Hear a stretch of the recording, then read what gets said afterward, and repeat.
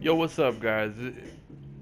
Yo, what's up, guys? This is your boy Elbukas17, aka Check OG. What's going on, guys? Yo, I'm making a quick video, pretty much a recap slash review on this fucking game.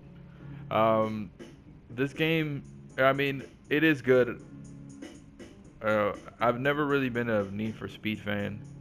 I've always been a fan of Gran Turismo and stuff like that, but lately, I mean, these are the only games that we get. I mean, there's Project Cars and that other one, I forgot what it was called.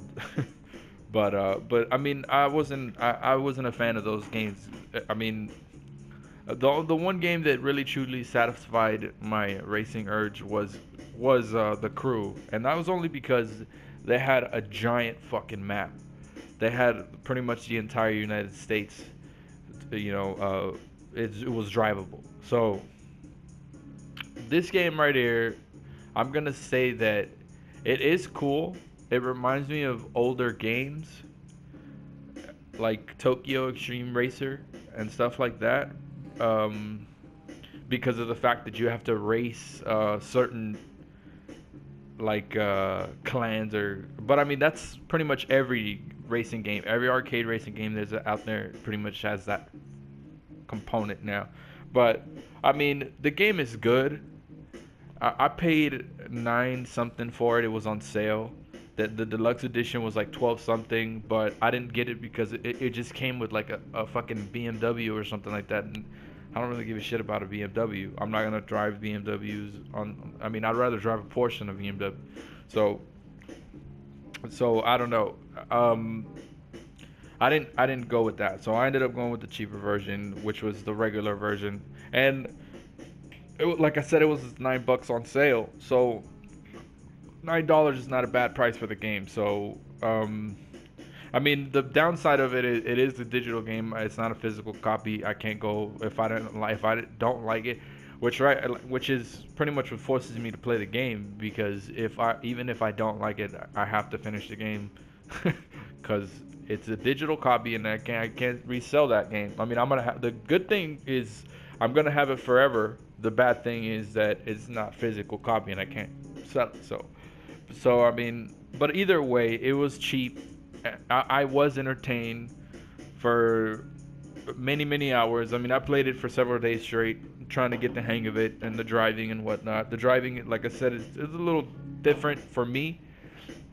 I'm more used to I'm like this is aimed more towards the drifting than Gran Turismo, which had like drifting to me would be, for example, like rally racing. That would be my kind of drifting, I would say, or anything that has to do with dirt, like bikes and stuff like rally racing cars and stuff like that. That's cool with me when you're drifting that way. But in a car, like I want to race, like I'd rather drag race or an actual circuit race with the normal car or a performance or circuit car than to doing drifting all the time. I'm not a big fan of drifting, but we do have, like I said, we do have Gran Turismo online coming out at the end of the year, and then we have Need for Speed coming out soon. That's probably pretty much the reason why I bought this game, so that I could kind of get an idea of what it's like. Because I've never played Need for Speed games. Like I said, I've never been a fan of them. But this game is not bad. It's more of my style game. Like I mentioned earlier, Tokyo Extreme Racer, that was one of my favorite games. From back in the day, Tokyo Extreme Racer Zero and all those, Tokyo Extreme Racer 2. I still have two, I believe, for PlayStation 2. Um, let's see what else. Yeah, overall, I give it an 8 out of 10. I mean, it's not the greatest racing game ever. It does have some cool features. It has some cool upgrading features as well.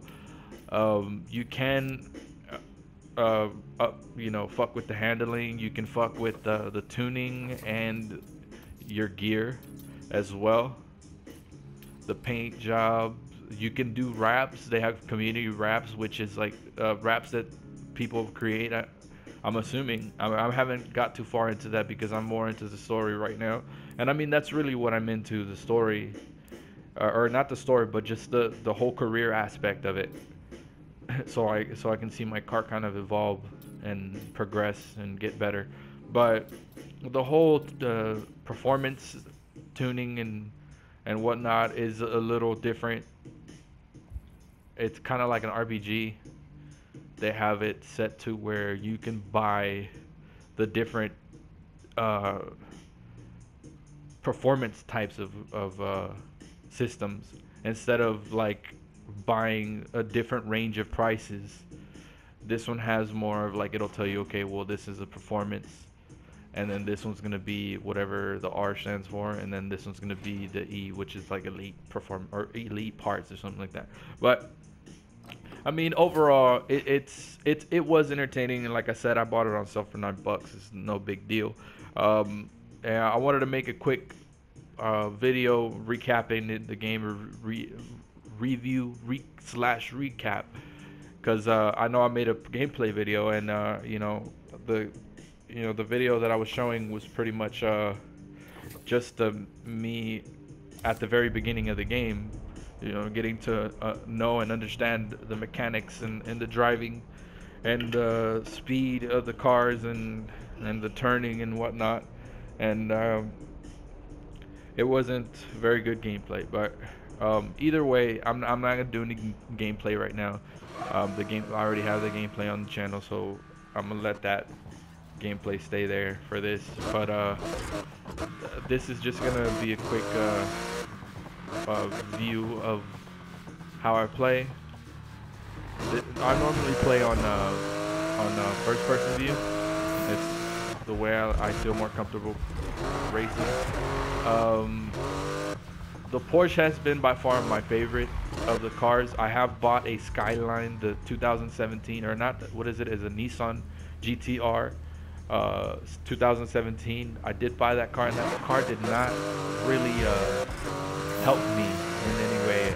As soon as I got this car, I was pretty much smoking every car in my way. But either way, right now I'm stuck in a position where I have to use the story character's car to beat the character. So it's kind of difficult because it's the same fucking car. But anyway, like, the game is good. Like I was saying, it's got tons of objectives in the game.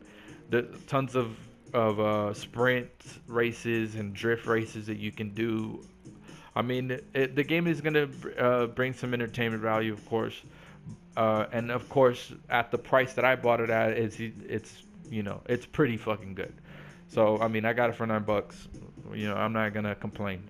So, but anyway, that was that for this. Like I said, I do give it an 8 out of 10, just because I'm not a big fan of the driving or nothing like that. I mean, I like games where you fucking race, like Gran Turismo and stuff like that. I mean, I like to race, man. I mean, I don't know about how the types of games that you guys like to play. I mean, if you enjoy this, of course, go pick it up. I mean, it's pretty good. It's not shitty. If you like these kinds of games, you're gonna definitely be entertained by this game. It is pretty cheap right now, so why not? The new one's coming out. If you want to check out this game so that you can kind of get an idea what the second one's gonna be like, or the newest one, Payback, then I don't see why not. If go check it out on the PlayStation Store, see if they got a sale going on, see if they got it on sale. Check it out, and then you decide whether you want to play the new Need for Speed Payback or whatever it's called. And then of course you have the Crew 2 coming out, and you have Gran Turismo coming out at the end of the year. So you have a lot of other choices by then. Of course, some people don't like to wait that long, so why not buy an old game? It's pretty much what I'm doing. And but yeah, that was that, guys. Hope you guys enjoyed. Like, subscribe, hit me up, guys. Let me know what's up, and I'll see you guys on the next one.